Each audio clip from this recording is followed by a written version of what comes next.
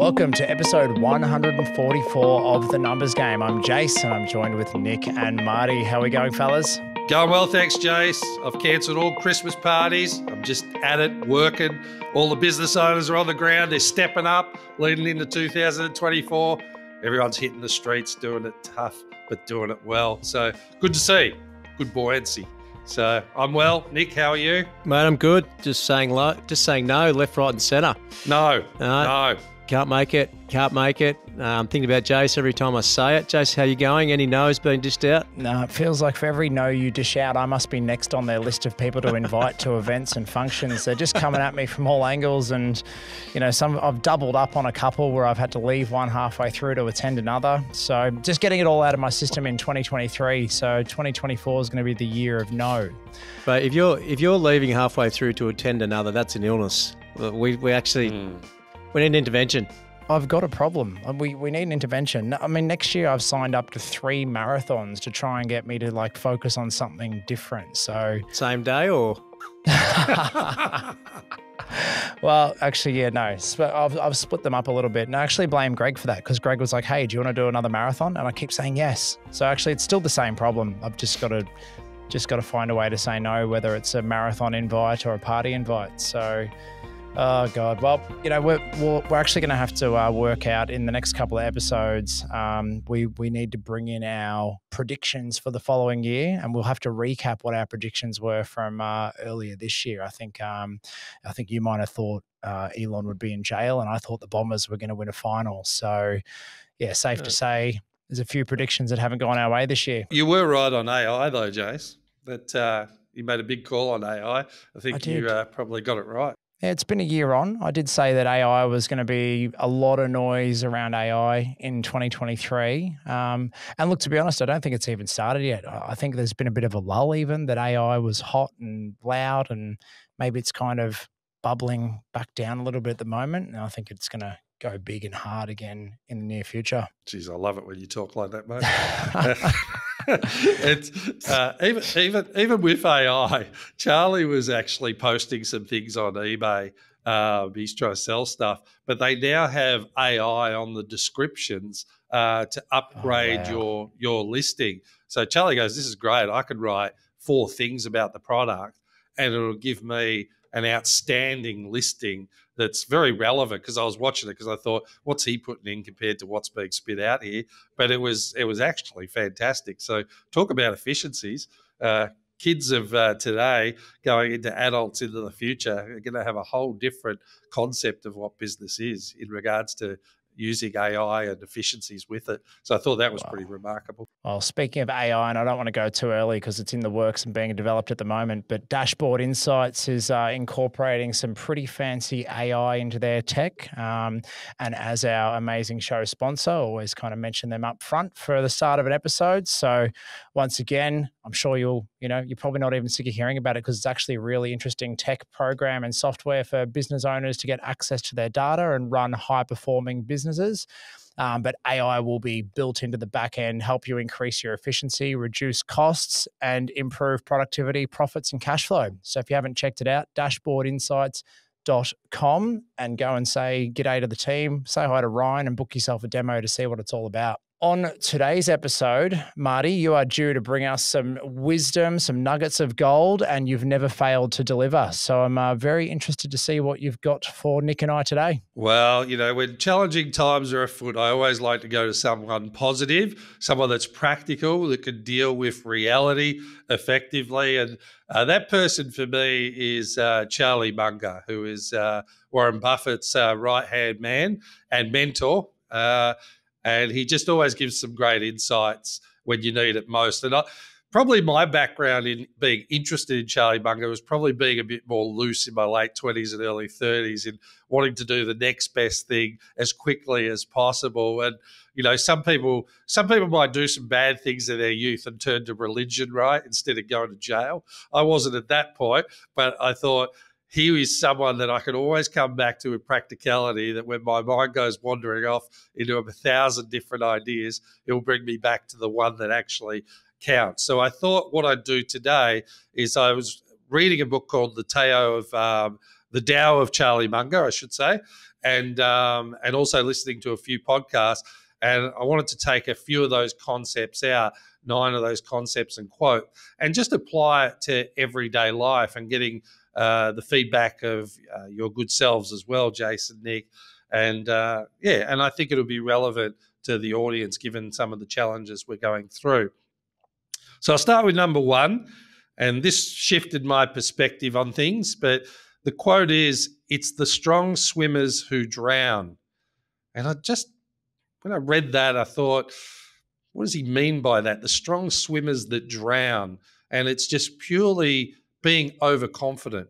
And when you're doing well in business, you just get overconfident. You want to take on the next thing. You want to spend on the next investment. And it's those good swimmers that probably go into uncharted territory that get into trouble. You know, they're faced with circumstances that come up and all of a sudden they're in strife. Whereas someone that can swim but is not a great swimmer will probably stay just that bit closer to the shore and make sure that they're playing in safer grounds. So he goes, a lot of the times those people that are innovative out there in businesses and are going, to great heights to create something, some win big, but what you forget about is often how many people have drowned along the way trying to get to where that one person who won got to. So I thought that was interesting. Good shift of perspective. I think you need to reach out and to strive, but how far, right? So thoughts? What do you think, guys?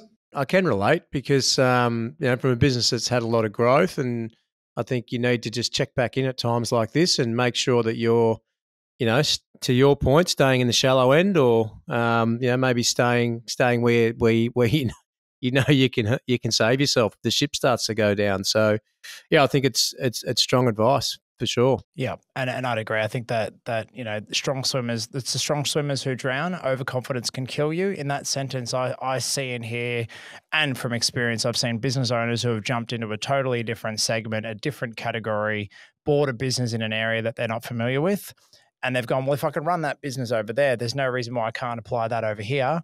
And sometimes it doesn't translate and it doesn't kind of get copied across. And, overconfidence can end up being a downfall. And that's what Charlie and Warren were saying about the internet boom in 2000. Like everyone was jumping in, trying to make a quick buck. It's the same with crypto. They just stayed away from that. They looked at the good businesses that'll be there for the next 10, 15, 20 years and made sure they got them at a good price rather than they said, if it comes off, great, but we don't want to burn our money that way. So that was just interesting thought process. Number 2, those who will not face improvements because there are changes to be made will face changes that are not improvements. And I think that's a bit more of a stock standard one, in that if you're not willing to change habits in real time, you might find that things are changing around you, and you might not like some of those changes if you're not adapting in real time. And I take that in the context of the book. He was basically saying you've always got to be relevant in the game that you're playing. You're in your core competencies, but you got to be relevant and nimble. And that's why they don't like to do strategic forecasting, because they're going, if you're focusing on a forecast, which I thought was fascinating actually, they're saying you could be missing what's going on right here because you're so concentrating on what you want to accomplish on the forecast. So they said, we'd rather be nimble where we're at, make the great decisions where we're at in our core competencies. And that's how we're always going to get the best result to continue to involve our investments and businesses. So, I thought that was interesting. So, you've got to be willing to make those changes in real time. And I'm sure you can all relate to that in our businesses, that, that you've had to make nimble adjustments given circumstances can change pretty quickly. Jace? Yeah, definitely. Look, business and even personally, I think about changing habits and, good habits and bad habits. And as much as we joke about me saying yes to everything, that is definitely a habit that I need to change. I need to improve in that area. And if I don't, I'm going to break. I'm going to burn out. I'm going to end up, hating and, not being, comfortable and happy and proud of the life and business that I've created, because it's my choice. It's my choice to say yes to things. It was my choice to grow the business to the size it is today. But if I keep on going about bad habits without making changes and improving, I'm not going to be around to enjoy it. So that's a great point. That's exactly what he talks about, actually, Jace. He says you've got to make those little changes in real time. You can read all the books in the world, listen to all the podcasts in the world, but if you're not making those subtle changes, you're really not evolving. So he likes to keep it very nimble as to what's happening in your life now and using your own intelligence and awareness to improve. And he goes, everyone makes mistakes. He goes, if you're not making mistakes, you're in total inactivity and you're not learning anything. He said it's a part of life. He said the real crux to living is not making those same mistakes again and really learning from them, and not going into places where you could die. So it's good that you bring that up. Like 161. Carry on. I'll go to number 3. It's pretty generic, but I liked it. Whenever you think something or some person is ruining your life, it's you. A victimization mentality is so debilitating. And that is so true a statement. If ever I find myself, and this has been really good, if ever I find myself bitching or whinging about something, I always come back to going, it's me. It's me. And that just shifts your mentality straight away to something more productive, because if you have to send everyone else to the psychologist for your life to be better, it's just not going to work. So I really like that one. Nick? I think particularly now, I think there's no it's never been more prevalent than it is now. There's so many things going on externally to us, whether it's inside of our business life or personal, that we can't control at the moment. So it's very easy to be a victim in today's society compared to maybe 10, 20 years ago. And I think a lot of people just take that easy road and say, I'm the victim. But I agree with you, mate. If even if there is a level of, even if you are a victim to some degree, if you just have the mindset that you're not, you'll make the changes that you need to change. You'll make the changes that you need to make. And I think it's important to mention that because, of course, at times you might be the victim, or you might have, you might be on, the wrong end of the stick, so to speak. But what are you doing about it? You can't control what other people are doing. You can only control what you're doing. So even if you are a victim, what are you doing about changing that? I think that's important as well. Yeah, and even in this market, like you say, I've had a couple of people talk about the market, and it is what it is. But like I've said to a few of the younger people in the office, keep contributing, keep adding value. Control what you can control, and don't get complacent on what everyone else is doing in the market or talking about. At least you can control that and get the best out of that market regardless. So don't be the victim to it. That is really debilitating. I really like number 4, and I'm sure you'll resonate with this, and as our audience will. Some people seem to think there's no trouble just because it hasn't happened yet. If you jump out of the window at the 42nd floor and you're still doing fine as you pass the 27th floor, that doesn't mean you don't have a serious problem. I would want to address the problem right now. So to me, that comes back down to trends. When you can elicit a trend in a market and you need to make adjustments, you make it from when you acknowledge that there's a problem there and something has shifted. And that could be on the upward side too. You could ride that upside as well when you acknowledge that it's there. But I think that's great. So often, and this is like even changing people's budgets at home. How many people are going, I still want to buy the coffee, or I still want to go out for dinner, even though I can't afford it. I probably have to sell one of the cars. And, it's like, don't be caught on the back end of a serious problem when you can make adjustments to rectify right now, even if you don't like what you have to do necessarily, but do it because you'll save yourself from a serious fall. I think that is really relevant in this market. Any comments and feedback on that one? I think how many people would know there's problems brewing but wouldn't do anything about it in business and personal? So can definitely relate to that. I like the example. I really like the example. I think it's extreme, but I like the example. It definitely is extreme, but I think about like a stock that I've bought, and as I've seen it going down and down and down, I've gone, I'll just ride it out. But if I'd sold halfway down, maybe I wouldn't have incurred the entire loss where the stock, I think one of them, I don't even know what it was. I thought it was going to be the next bloody A2 milk and put some money into, I think it's now called Halo Foods. It was ketone dairy. And, the news was bad and it kept coming out and the stock price kept going down and there was thousands gone. But instead of recouping $1,000 at the end, I just waited for the whole thing to be wiped off the market and sat there going, oh, maybe I should have taken action a little while ago when I saw the writing on the wall. So yeah, perfect sentence. The extreme version of it, but I like it. You remember that stuff. How many people invested off the back of a couple of great years, going back in business? We did it, everyone does it. And then the trend turns in the market. If you don't make those adjustments to make sure the business is okay, you could come crashing down. Like if you don't pick that up early enough and you just think you'll ride it out, you could be gone. And that's why I like the impact of that statement is like you don't want to hit the ground, even when you're going past the 27th floor. Pretty cool. Number 5, I like obviously like them all because I picked 9 of them. But you don't have to be brilliant. You only have to be a little wiser than other people on average for a long, long time. Always like that, just a little point of difference that you put out there in your life and the market. It's like you say, a 20-minute walk every day makes an impact. It's doesn't have to be a half marathon every day, but they're the sort of things that can make a big difference. And there's this great little scenario he talks about where the teacher asked the grade 4 kids, if you have 9 sheep and one of the sheep jump over the fence, how many sheep are you left with?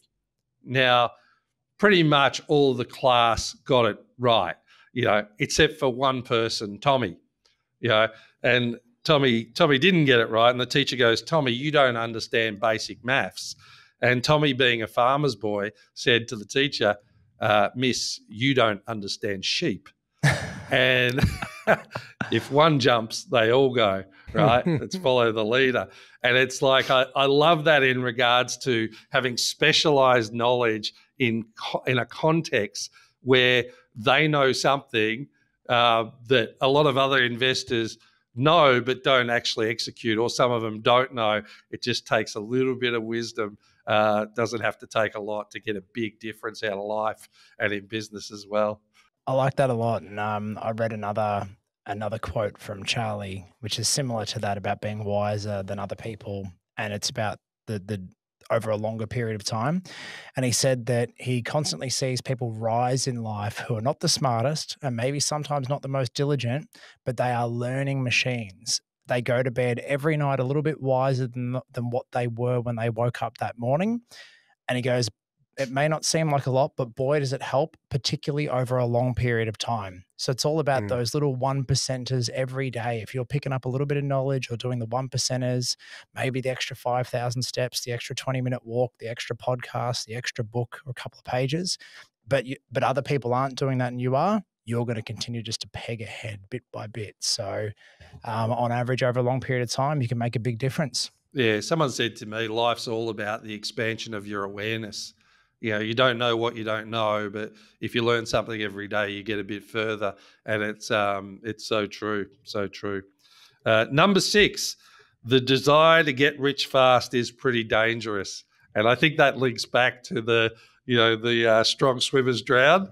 It's like, how many people want to hit the jackpot within 12 months? And we all go searching that. That's why we buy lotto tickets, even though we have businesses. It's everyone wants to do it yesterday. And, patience with the right strategy over a long period of time wins. And they know that it wins. And it's like, and we actually know that it wins. But how human behavior, right? It's just we want it now. And what will we do to get that now? And that's how people burn themselves. So it's it's a fascinating one. I'll follow that up with the one other one that I did look up while I was looking at your episode notes, because it was really, I love it. And yours was the desire to get rich fast is pretty dangerous. And another one is the big money is not in the buying and selling, but in the waiting. Yeah.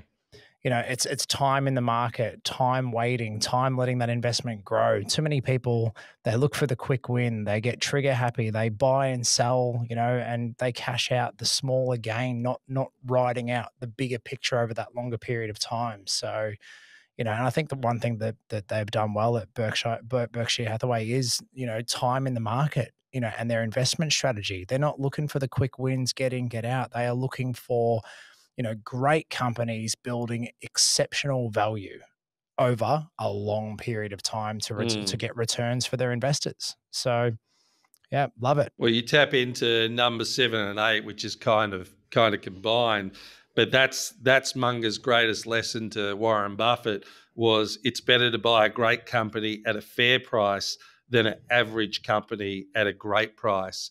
Because Buffett's methodology was to find, okay companies that were undervalued, but once they reached intrinsic value, they were still vulnerable companies. So he generally would have to sell those companies then and retain the profits. So whereas Munger said, don't worry about that, buy them, buy great companies that are going to be around for 30 years that you never have to sell at a fair price. So when the market goes down, buy them at a reasonable price and just hang on and let them do the work for you. And that was the shift in methodology that Buffett had learnt from Graham, where he would find, more vulnerable companies which he could make money on quickly and effectively, but then he'd have to offload them once he got the value out of those companies. So they just used that same methodology of finding value, but with those great companies that were just going to create 20% growth every year, 20, 30% every year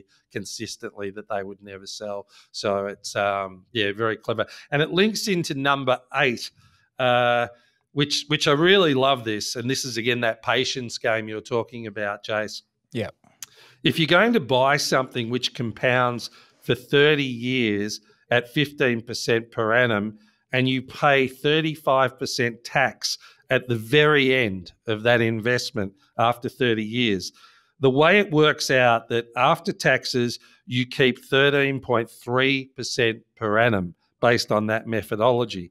In contrast, if you bought the same investment but had to pay taxes every year of 35% out of the 15% you earned, then your return would only be 9.75% each year compounded. So the difference there is 3.5% in the two different strategies. And what 3.5% does to the numbers over a long holding period like 30 years is truly eye-opening. And so, of course, I've read that. So, of course, I had to go and do the numbers on that. Wouldn't be the numbers game without Marty throwing some numbers in. I love it. Correct. Well, I thought, it seems like such a small difference right on the surface. But then I go, all right, if you put 100,000 in at 13.3% compounding growth over 30 years, that would equate to $5,288,135.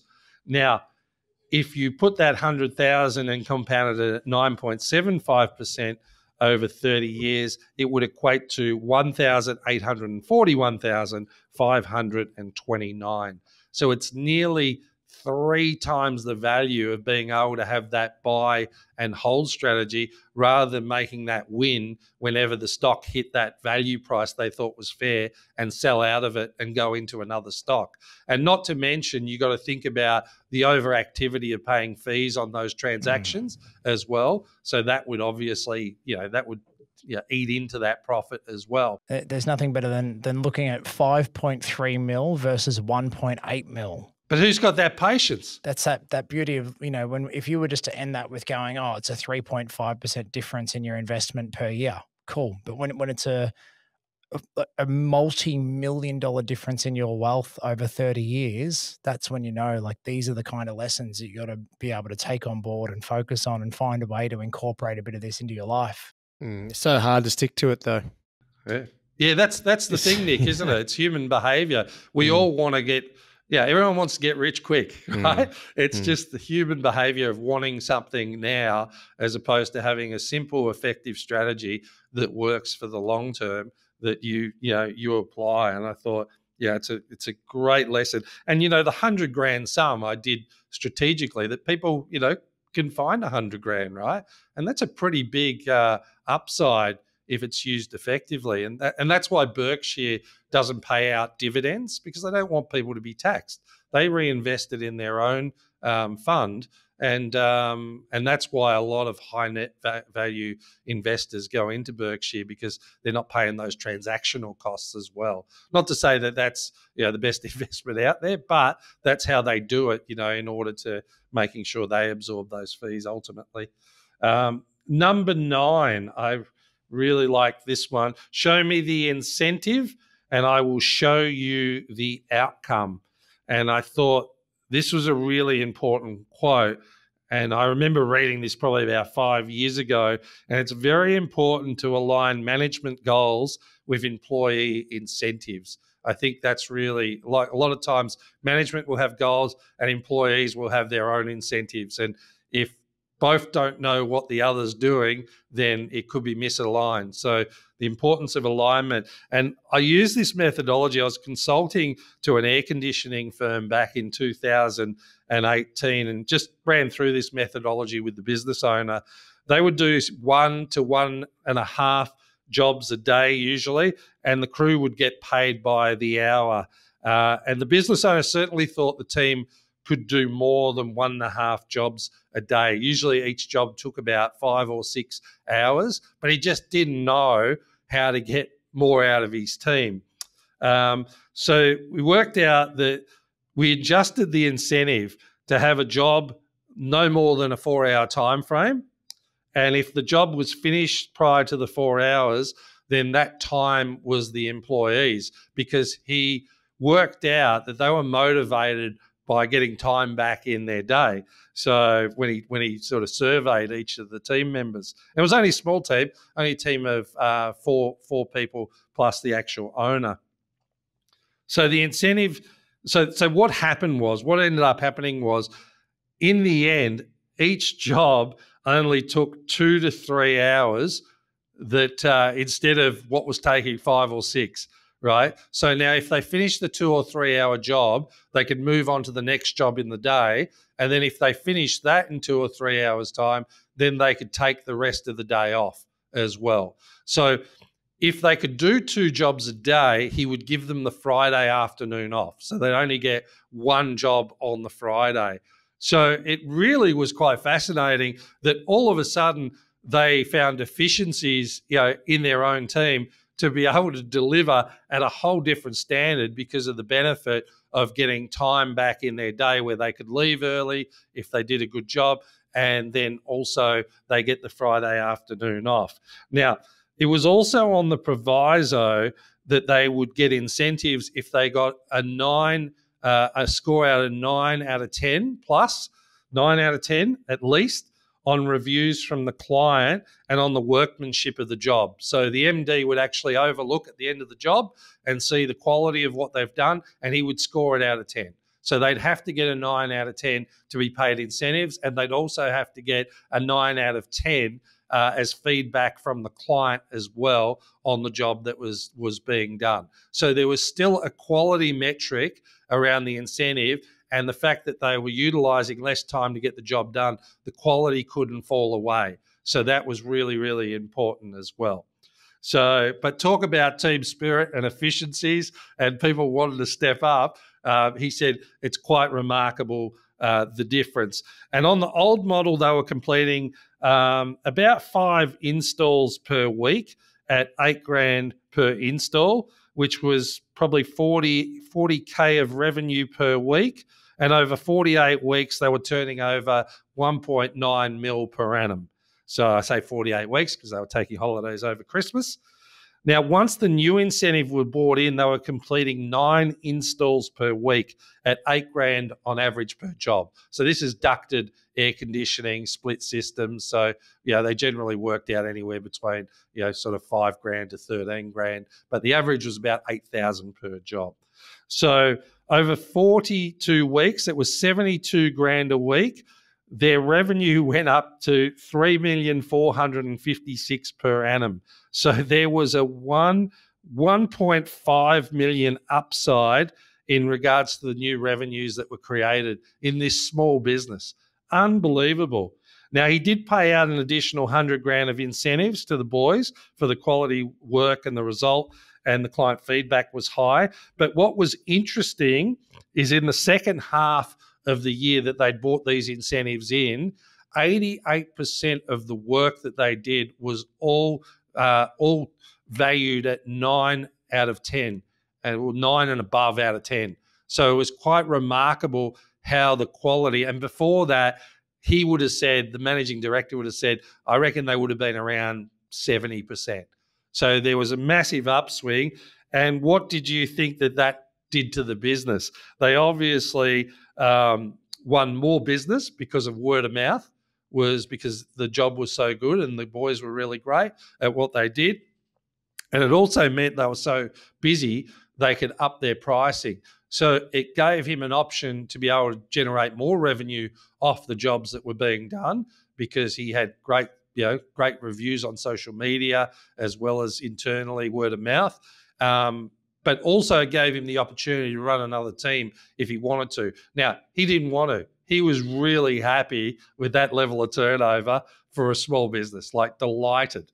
So he just loved it as it was. So the only thing he had to be concerned about was maybe having another person in the wings to bring in if someone left. But everyone was happy. Everyone was getting paid more. They were getting Friday arvos off. They were knocking off at 3:30. They wanted to start earlier in the day because they were excited to do the job and get out of there. So yeah, I just thought it's amazing how when you can align those incentives with your team into management, what impact that can actually have on the bottom line as well. So, show me the incentive and I'll show you the opportunity. So, yeah. So sorry to ramble on. It was a bit of a story there, but I thought it was just super valuable. A great insight how you can move the needle with a few key strategy pieces. It's incredible, and to think you've got a live example is just unbelievable. It's got my mind ticking about our own business, and I think it also demonstrates the value of time over money. And I think about particularly with younger people now, how much they value their time. We talked about working from home and flexibility. Here's a way to get more. To get more of that one thing you can't buy, as Warren Buffett is famous for saying, which is time. Get more time back. I love it, but you would never think it would have that kind of impact and outcome. So that's just amazing. So I think it was earned time. Well, anyone that's got a similar business to that, and where it's all about getting jobs done and quotas and time, geez, I'd be thinking about putting something inside my business like that in the next week. Yeah. Yeah. Well, we have a lot of manufacturing businesses and, product based businesses that listen to the Numbers Game. So I thought that would be a really cool story to share of something I've seen, in real time. So, yeah, I think we can all think about that in different ways in our businesses, but I think it's important. What is the driver of the team and how does that align to what we want to accomplish as a group? Absolutely love that. Resonates hard, and starting to get more clients reach out to us and say, how do we structure an employee incentive program, or what kind of rewards and bonuses? How do you structure it to drive the team? And that summary there is a perfect way of kind of showcasing how to align a business goals with employees to keep them incentivized and motivated. In all the talk about, work from home and 4-day work weeks and all the things that are the trends in the news or whatever, this is just a really good business example of what it means to be productive and drive great results that everybody gets a win. You've got customers having great, clean, beautiful installations and good jobs. You've got employees motivated to get to work, have a good time at work, deliver quality work, and then go home and enjoy your Friday arvo. Also then get a bonus and basically a performance bonus for kicking ass and getting lots of work done. Then you've got a profitable business that has more profit, paying more taxes, contributing to the economy, and, it's win-win-wins for everyone. Love it. I think the thing for me too was just, and what the director said was just how the team, because they were being, I guess, graded on the team result, how much more efficiently they worked together and how good morale was within the business. And if someone fell out of that, they would almost self-regulate, because they were all on the line in regards to the result and the quality of the result. So it really made them better teammates and a better team as such in what they were doing. So even the director was saying he was very surprised at the difference in just morale, attitude, enthusiasm, and actual efficiencies, work efficiencies that they had found quite naturally based on the incentive, the overall quality and financial incentives. So that was a real, it was a real eye opener. Absolutely love it. The mate, Marty, anytime you bring Charlie Munger and Warren Buffett to the table, I think we all come out of these episodes smarter than we were at the start, which ties in beautifully to Charlie's lessons on learning. So thank you for sharing, Marty. I think, anytime we're just going to have to, I think we might have to create a segment in a regular, every season we need an episode like this where you just deliver absolute gold. I know Nick and I look forward to it, as do our numbers game listeners. So let us know, what was your favorite of the 9 quotes or lessons from Charlie? And Marty, was your young man called Charlie after Charlie Munger? He was named Charlie out of Charlie and the Chocolate Factory, but Berkshire Hathaway was a textiles company, so the link is kind of there. But no, he was definitely after Charlie and the Chocolate Factory. No, beautiful. Well, as always, appreciate your support, as does Future Advisory and Innovate, who are obviously still highly involved in supporting the numbers game, and as well as another thank you to Dashboard Insights, who I'm sure they'll share this around to their teams and their users, because, mate, it's pure gold. And until next time, game over.